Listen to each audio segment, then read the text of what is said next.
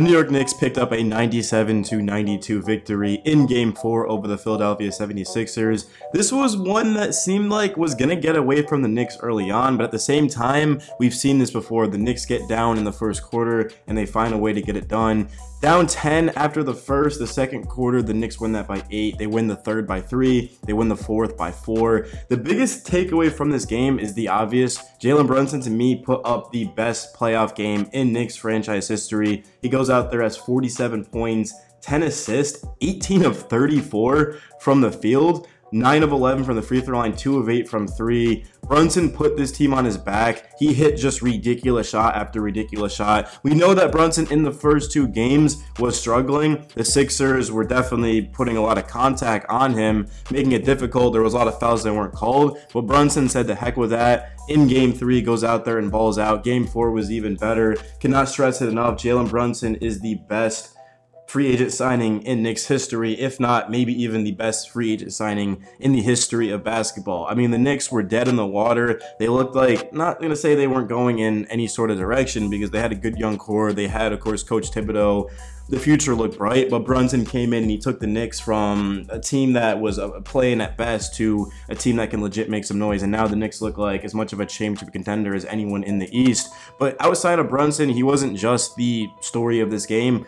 Precious Achiuwa played 20 minutes. If you guys watched my preview against the Sixers before the series started, I said that we weren't going to see much of Precious Achiuwa, if any at all. Mitchell Robinson did not play in this game. Isaiah Hartenstein had 5 fouls in the third quarter, which meant that Achiuwa had to check in and play, of course, that entire fourth. He had to play the end of the third, and man, did he step up. It doesn't exactly show fully in the box score. 7 rebounds, 4 of them offensive, 4 blocks. I guess it does, but Achiuwa, it's funny because those numbers are just insane in 20 minutes. He was a plus 11, but he just was all over the place, man. Blocking Embiid from 3, giving the Knicks second chance points, setting screens. Achiuwa, this was as good as I've seen him the entire season. There was a stretch this year where Achiuwa was legit dominating, and then of course he started to fall off a little bit. The matchups weren't in his favor, but in this game, Achiuwa was just unbelievable. I mean, Brunson was a plus 10. Look at his impact. Well, Achiuwa was a plus 11, so it just goes to show how big he was. And then decided to go with Josh Hart as the third guy in the thumbnail. 0 of 7 from the field, 4 points. Hart missed 2 free throws consecutively at the end of this game, which could have doomed the Knicks. But he had 17 rebounds and 5 assists. Hart, the Knicks do not win this game without him. Hart was as important as anyone else that I've talked about in this video because he gives the Knicks second chances. He makes it tough on a defense because you know that Hart's flying around, not to mention that Hart is attacking the basket, and whether or not he gets fouled or another player gets an offensive rebound, I mean, Hart was great in this game. This was the first time in the series through 4 games that Hart's shot was off, but he was still able to contribute in other ways. And remember, the Knicks gave up Cam Reddish, who wasn't even in the rotation, and a first-round pick.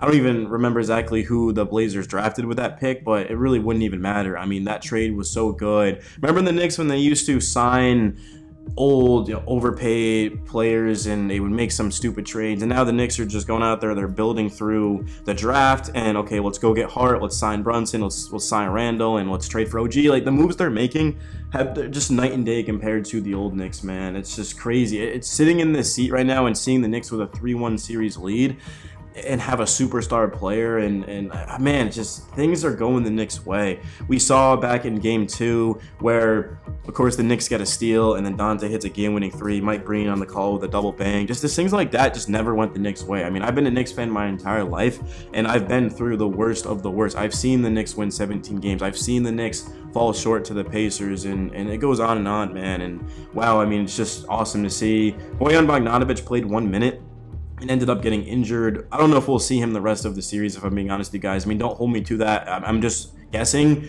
But he also does have ligament damage in his left wrist, and he might need surgery in the offseason, so the Knicks just aren't catching a break. But Miles McBride, I thought, was fantastic. 27 minutes, plus 8, 13 points, 3 of 5 from 3. 4 of 7 from the field. We know defensively that he's done a good job this series. Maxey has definitely had his number, but I mean, Maxey is just so quick. But Maxey, this game was 8 of 21. He didn't shoot the ball well last game as well, so a lot of that has to be contributed to Miles McBride. But Isaiah Hartenstein, 28 minutes, 8 points, 4 boards, 2 assists. It's just crazy because Hartenstein, honestly, was having a good game. I mean, he was a -4, but just for Achua to step in, I thought we were going to be in serious trouble. But Embiid, you look in the fourth quarter, I don't even think he had a field goal. I legitimately don't even think Embiid had a field goal in the fourth quarter, just free throws. So, I mean, just credit to Achua and really the Knicks in general for their gameplay. They made it tough on him. And you can see that Embiid he did have that monster dunk in, what was that game? Was that game 1? Series just flying by. He had that monster alley-oop dunk.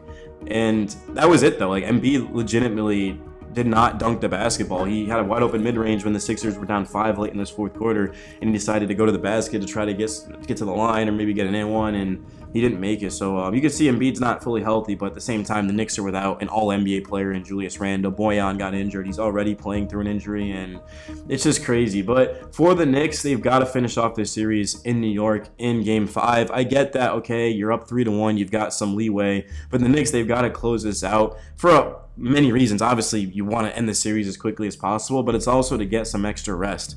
If the Knicks can get this done, finish it off in a gentleman's sweep, it's going to give everyone some rest. And I'm not saying the Knicks need rest because, I mean, Josh Hart 46 minutes, Brunson 44 minutes, OG 47 minutes, but it's just, why not, right? The next round's going to get more difficult, whether that be Cleveland or whether it be Orlando. The Knicks did struggle against the Magic this season, and in terms of Cleveland, I mean, the Knicks played them last playoffs, and I don't see why it would be any different. But after that, I mean, you're looking at Boston, Indiana, and then, you know, potentially, you know, getting way ahead of myself, but the NBA championship, you know, Denver, Minnesota, you know, Oklahoma. I mean, it's only going to get more difficult each round, and for the Knicks to finish off this series would be great.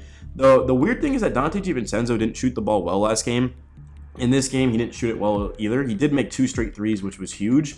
8 points, 2 of 7 from 3, 3 of 11. Coach Tibbs decided to go with McBride. And to me, I don't hate the decision. The Knicks won the game. Like, it would be ridiculous for me to say that he should have went with Donte.